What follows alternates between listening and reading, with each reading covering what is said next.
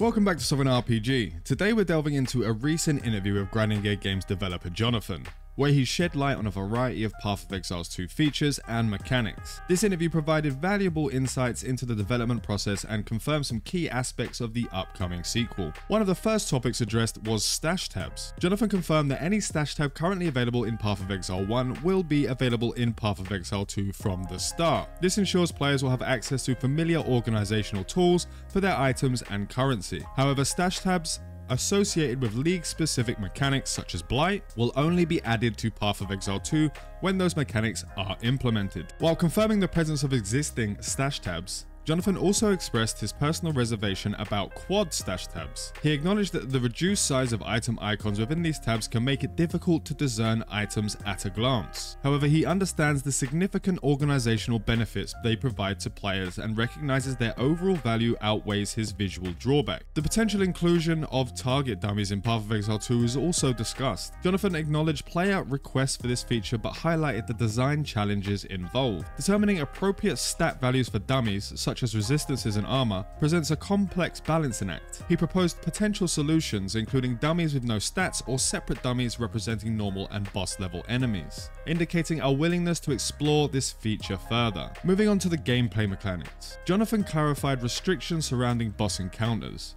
Players will be unable to use portals to leave a boss fight mid-encounter, preventing escapes or strategic repositioning outside the boss arena. Similarly, changing equipment during a boss fight will also be prohibited, forcing players to commit to their gear choices before engaging. And to address potential connectivity issues, Path of Exile 2 will feature a 6-second disconnect timer. If a player experiences lag exceeding 100 milliseconds, the instance will pause, allowing time for the connection to stabilize. However, if the lag persists beyond the 6-second threshold, the player will be disconnected from the instance. This mechanism aims to prevent unfair deaths due to severe lag while also ensuring the integrity of online gameplay. Now, regarding character names, Path of Exile 2 will retain the existing system from Path of Exile 1. Character names will remain unique without numerical discriminators. However, if a character remains inactive for 1 year, its name will be released back into the available pool. If another player claims the name, the original character will be flagged for renaming upon next login. Jonathan also touched upon the new rune and soul core system. He confirmed that players cannot over-socket runes, meaning only one rune can be socketed into an item at a time. While runes themselves will be relatively common, acquiring powerful soul cores will be more challenging, encouraging players to engage with this new crafting system. Then addressing concerns about mana sustain, Jonathan stated that Mana Leech will be present in Path of Exile 2, but will be limited to attacks. This design choice encourages careful resource management for spellcrafters, who will need to rely on alternative methods for mana regeneration. Also, achieving the critical strike cap, 100% chance to critically strike, will be more difficult in Path of Exiles 2 compared to its predecessor. This adjustment aims to prevent overly dominant critical strike builds and promote greater build diversity. Jonathan also emphasized the importance of high-tier item mods, feeling genuinely rewarding. He cited the example of Light Radius, which has a maximum tier of 6. This means that even high rarity items might not have the option to roll Light Radius, making its presence on an item a more significant find. Now, regarding monster abilities, Jonathan revealed that currently, multi-projectile abilities from monsters will either all critically strike or none will. This differs from player abilities, where each projectile has an independent chance to crit. However, he indicated that this mechanic is open to change based on player feedback and further testing. Confirming a significant change from Path of Exile 1, Jonathan stated that bosses in Path of Exile 2 will have the ability to critically strike. This adds a new layer of challenge and unpredictability to boss encounters. He reiterated that this mechanic, like others,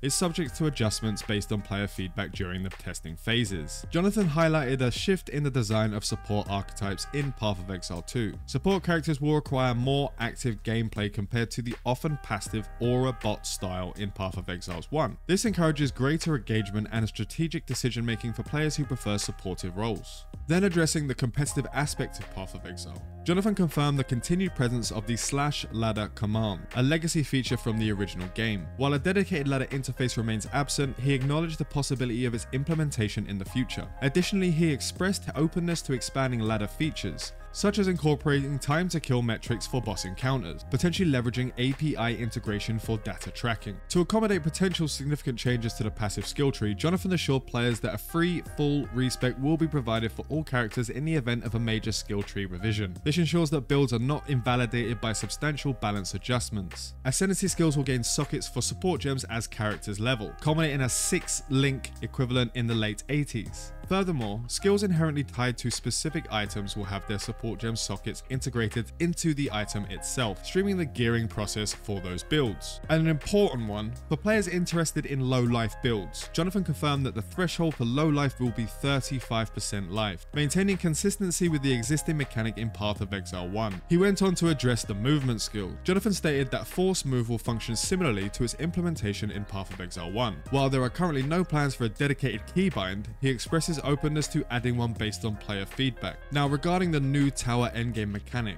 Jonathan clarified that each tower can only be used once. He assured players that the map density within a tower's radius will generally exceed the number of maps that can be affected by a tablet, ensuring ample opportunities for strategic map selection and progression. Maintaining the traditional relationship between hardcore and softcore game modes, Jonathan confirmed that hardcore characters who die will transition to the softcore league, preserving their character progression in a less punishing environment. And while anticipating a massive influx of players for the free-to-play launch of Path of Exile 2, Jonathan believes that exceeding 1 million concurrent players during the early access phase is unlikely. Little does he know. However, Grinding Gear Games is actively preparing for a significantly larger player base at launch, having conducted internal testings with up to 1.6 million simulated players and aiming to optimize server capacity for up to 2 million players. Then, addressing community events, Jonathan confirmed that there will be no ExileCon in 2025.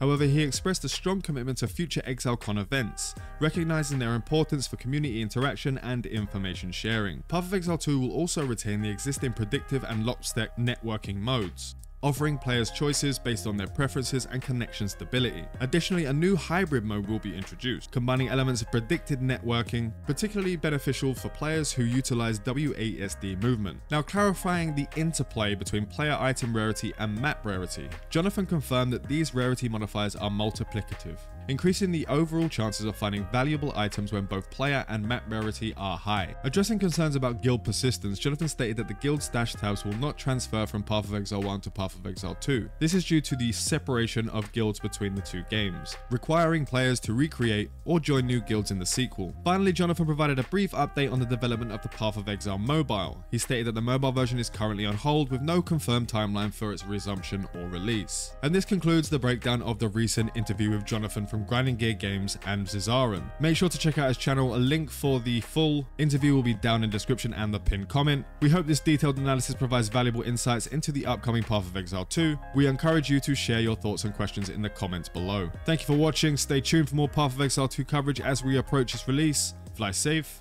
and avoid local chat scams.